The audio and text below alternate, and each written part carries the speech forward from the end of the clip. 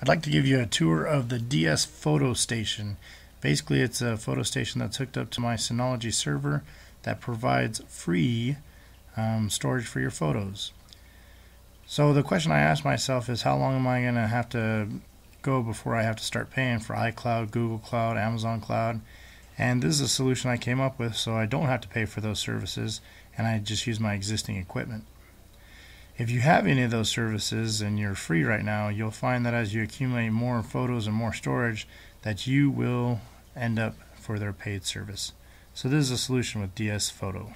This is a continuation of my Synology Diskstation and the applications that it provides to both iPhone and Android.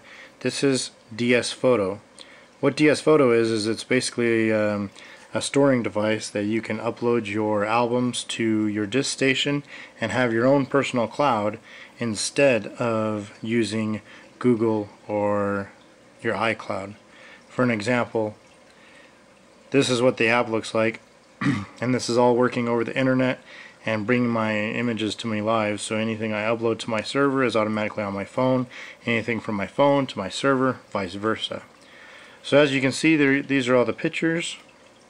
If you go into the picture, then it even has things that you can do, such as a slideshow, and have the slideshow play, and you can change the settings to have it have different intervals and different times that it displays, and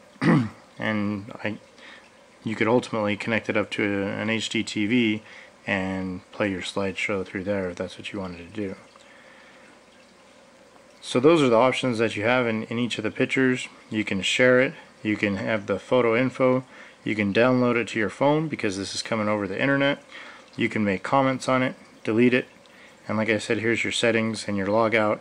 So these are your settings that you can come into and change and manipulate according to your liking. So that's just a quick rundown, and it's pretty much the same on every device. It's the same on the iPhone, on the iPad, and all you do to create a new album and upload your photos is say create new album.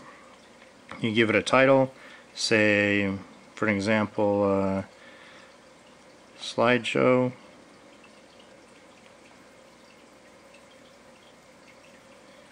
push OK.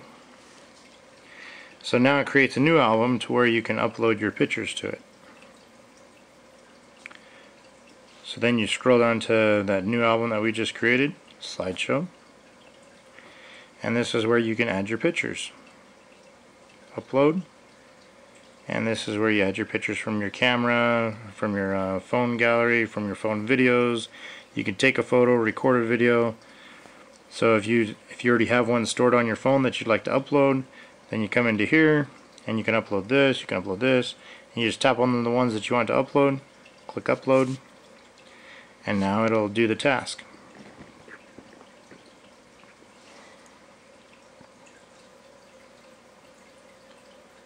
So it starts the upload, and once it's done,